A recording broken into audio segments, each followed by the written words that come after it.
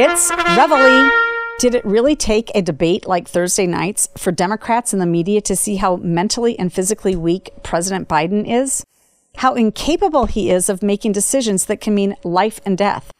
One would truly have to be so ideologically blind to not have written some of the headlines that were written on Friday, long before the debate happened. The New York Times. To serve his country, President Biden should leave the race. The Atlantic. Time to go, Joe. From his stilted walk to the podium, to his mumbling through responses, to the blank stare between questions, there was no spinning Joe Biden as a capable, alert leader who should have the nuclear codes and be able to call our young men and women to war.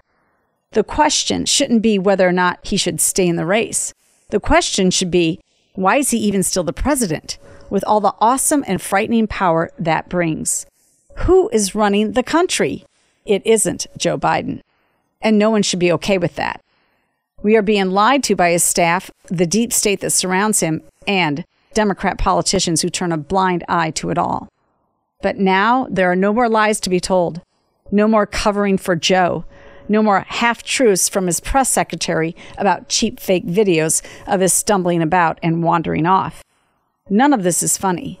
None of this is something to be taken as just politics. Threats to democracy, insurrection, obstruction of justice? What do you call the fact that unelected bureaucrats are making decisions and hiding it from the electorate? The American people deserve a competent leader and to know who is really running the country.